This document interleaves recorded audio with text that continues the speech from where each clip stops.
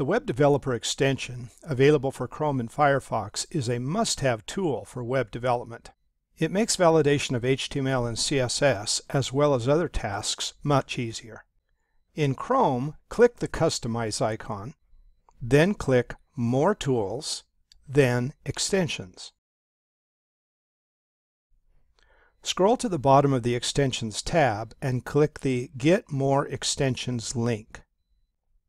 In the search bar, type Web Developer, then click Enter. From the results, select Web Developer, offered by ChrisPederick.com.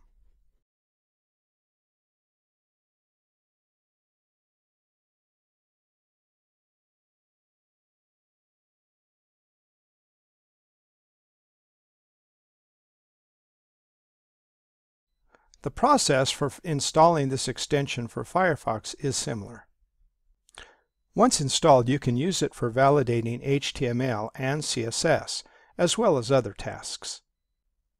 Navigate to a web page. If validating your own work, the XAMPP, Apache, and MySQL servers must be running, and the view to be checked must be accessed from the local host environment.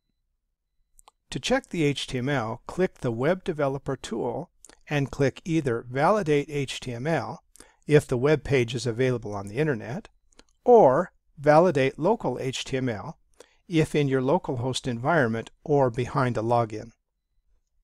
The validation report will be shown in a new tab.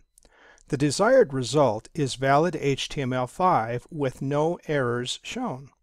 Warnings should be reviewed and fixed if possible, but will not be taken into account for grading purposes. To check CSS, click the Web Developer tool and click either Validate CSS if the web page is available on the Internet, or Validate Local CSS if in your local host environment or behind a login. The validation report will be shown in a new tab. The desired result is valid CSS3 with no errors shown. Warnings should be reviewed and fixed if possible, but will not be taken into account for grading purposes.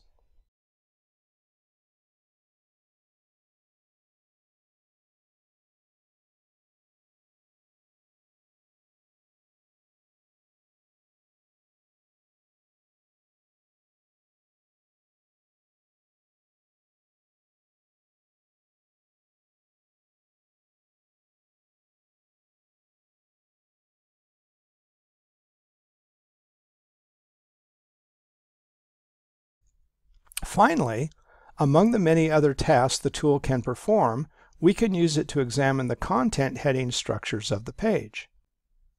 Navigate to the page to be checked. Click the Web Developer tool and go to the Information tab and click the View Document Outline link.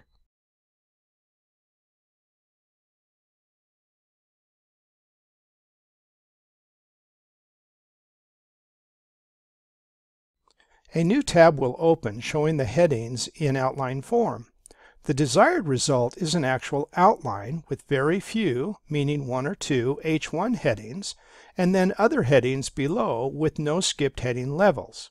For example, we don't want to see an H1 jump immediately to an H3, skipping the H2, as headings should show the organization of the content by levels of importance and in order.